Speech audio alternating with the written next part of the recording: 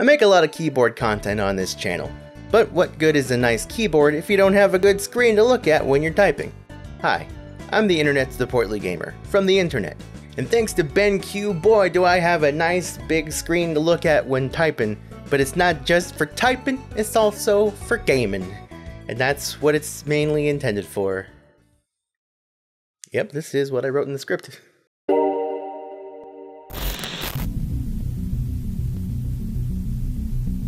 This is the MOBIUZ 3210R from BenQ. Their MOBIUZ line is their current series of gaming monitors with 3 new 165Hz monitors coming very soon. There are two 27-inch variants and this bad boy, which is the 32-inch curved variant, and it's quite impressive. Pre-orders are live as of publishing this video with an expected launch date of October 1st. This monitor was provided by BenQ for review, but as always, my opinion is my own. This video is not paid or sponsored, and the link in the description is not even an affiliate link. The only money I may make from this video is any YouTube ad revenue if you watch the whole video.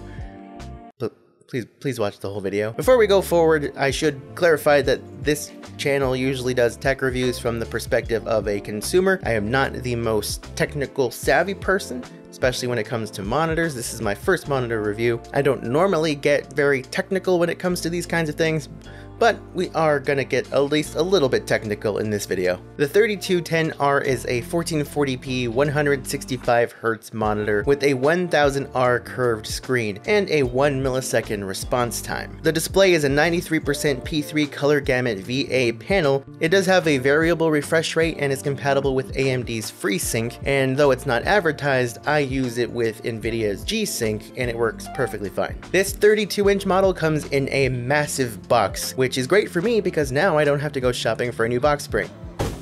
Inside you'll get the monitor, some instructions, HDMI, DisplayPort, and USB-B to USB-A cables. Also included is a tiny remote control and a huge stand to support the monitor. This stand admittedly takes up more room on my desk than I'd like, but I'll give it a pass considering how much I actually like it. It's height adjustable and has a really nice amount of vertical tilt and horizontal swivel. No rotation at all, which is fine because the monitor's too big if you wanted to do like a vertical monitor setup with this thing. It also has a hole to feed cables through to help with cable management, but if you would prefer to mount it, it is compatible with a VESA mount. I kind of hate the orange reddish accent in the front of the stand. I would have preferred all silver, but hey. It has two HDMI 2.0 ports and a display port, as well as a headphone jack, two USB 3.0 ports, and a USB Type-B port. Okay, there are a lot of features packed into this thing, so before we get into the smaller features like the remote and whatnot,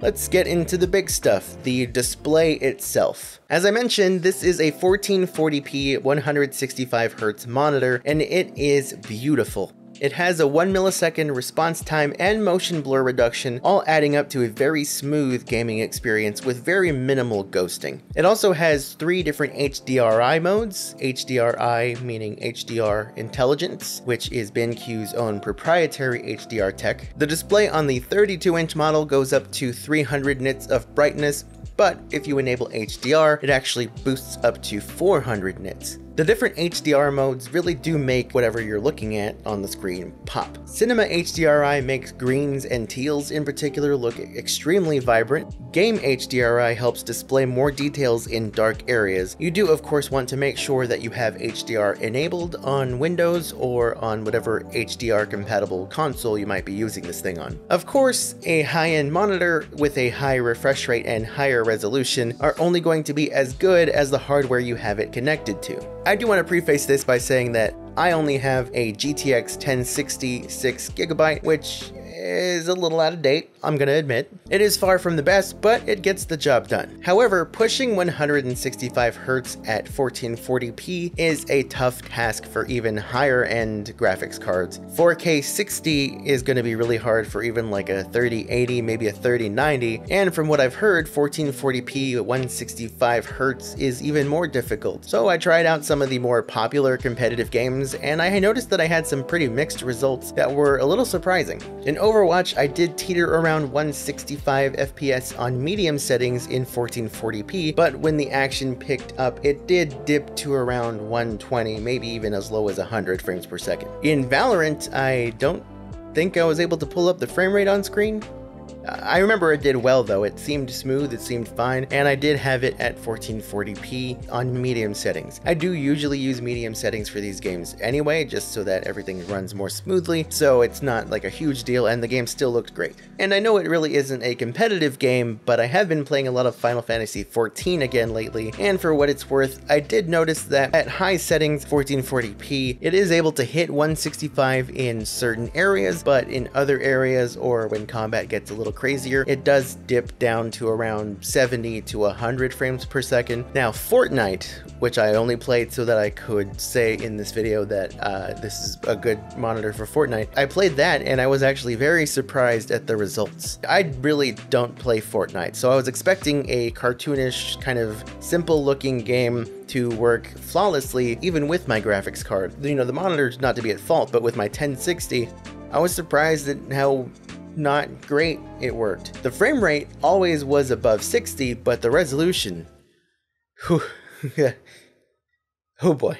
In the graphics settings for Fortnite, there is a resolution slider. I had the game set to medium, which had the resolution at about 50%, and I was able to consistently hit around 160 to 165 frames per second. The game just looks very grainy at 50% resolution, almost like you're playing the mobile version, just blown up onto a 32-inch screen. This may not be as noticeable if you're using one of the smaller versions, but on the 32-inch version, it did not look good. However, if I were to bump that up to 100% resolution, it looked a lot better, a lot more clear, and it still got around 75 to 100 frames per second depending on the area and the action. That's all great, that's all still above 60 frames per second, but you know, if you're really looking for those high refresh rates on something like Fortnite, you just want to make sure that your mom or dad buy you the correct graphics card to really push those graphics. And I want to make this clear, this is no fault of the monitor. This has nothing to do with the monitor, so why am I even going into it? Well, that's really because, as I said, this is just from the perspective of an average normal dude who might go out and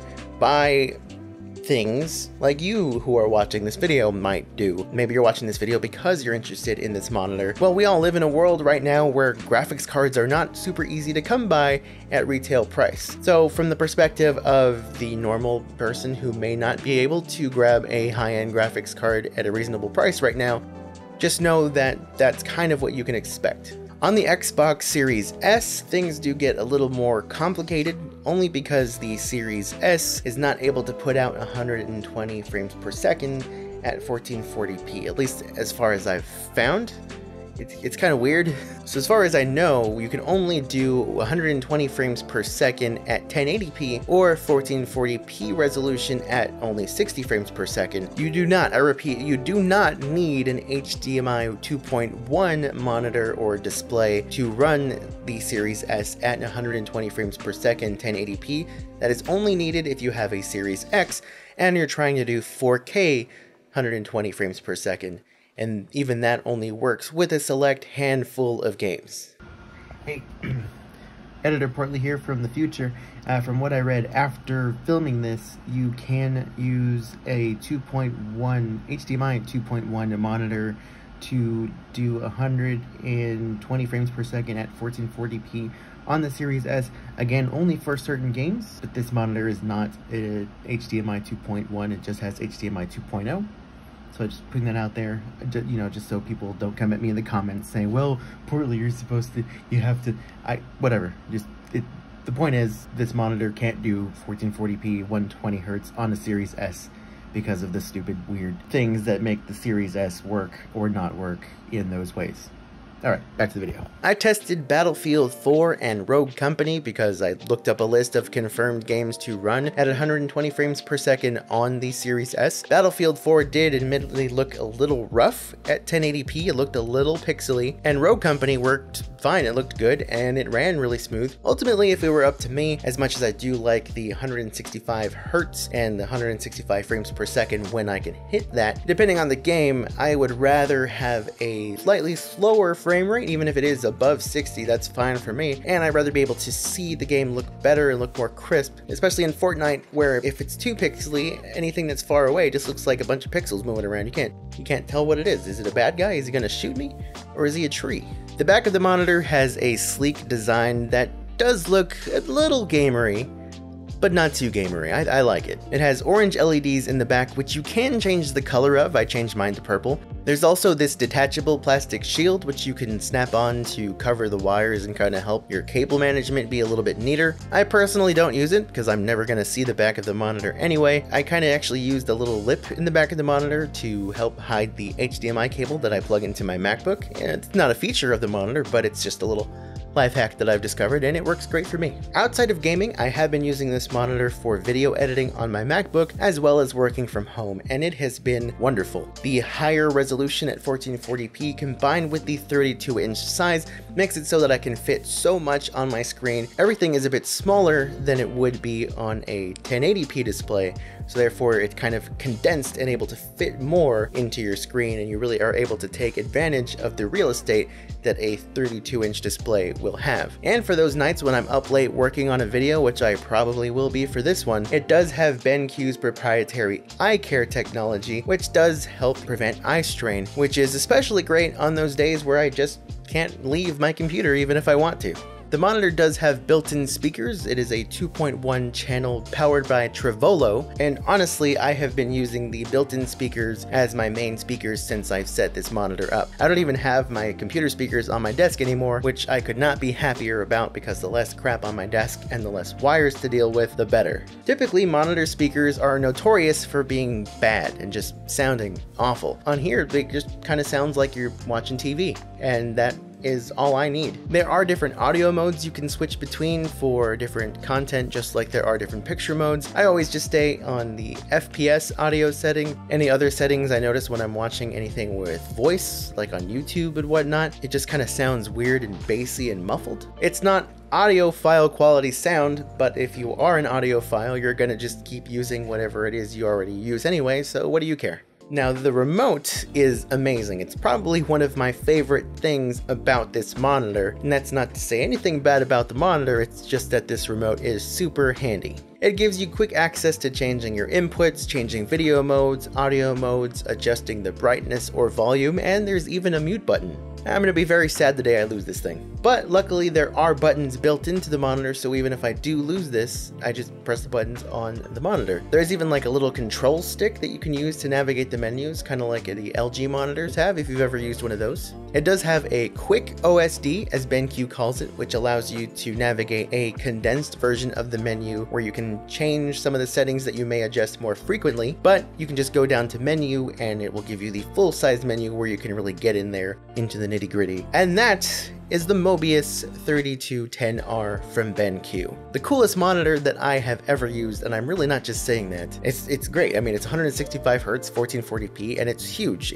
I love it. Again, this one goes for $699.99, and the two 27-inch models go for $599.99. Pre-orders are live as of this video going up, again with an expected launch date of October 1st. And BenQ was so gracious as to provide me with a 10% off discount code to provide to you guys. Use the link in the description and enter the discount code PortlyGamer10 for 10% off at checkout until September 30th. Now, as for me, that is the end of this video and the end of our time together today, but it doesn't have to end here because you can support the channel for free by subscribing, liking this video, leaving a comment, and sharing the video with a friend. Maybe you know somebody who is interested in a high-end monitor, and this monitor or one of the other smaller variants may interest them quite a bit. Alright, I gotta edit this video. I'm running out of time. The day is long, but not that long for me.